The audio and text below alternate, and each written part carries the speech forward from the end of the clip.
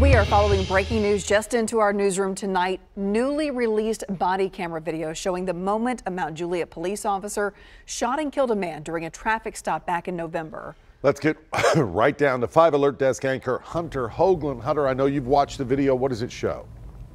Well, it is pretty tough to watch, and we're going to stop the video right before the man is shot and killed. Mount Juliet police released the body cam footage, which not only shows the officer being dragged, but the repeated attempts to stop the driver from speeding off before that officer fired his gun. Now, it all happened around 11 o'clock the night of November 2nd. A Mount Juliet police officer pulled the car over for speeding and a broken headlight.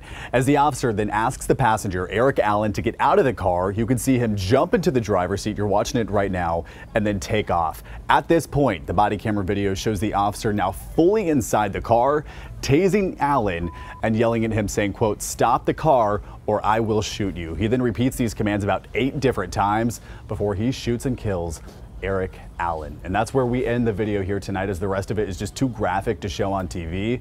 But we watched the rest of it right here in the newsroom, and you can see after the fact the officer sounding distraught, calling an ambulance, and then giving the driver CPR. Though officers continued with those chest compressions until EMS arrived, Allen ended up dying as a result of that shooting. Mount Juliet police say the TBI has concluded their investigation, and we will not know the findings until the district attorney decides to make that public. As for the officer involved in that shooting, they returned to duty about 3 weeks after the shooting. It's a very big story that we will continue to follow right here at the 5 Alert Desk.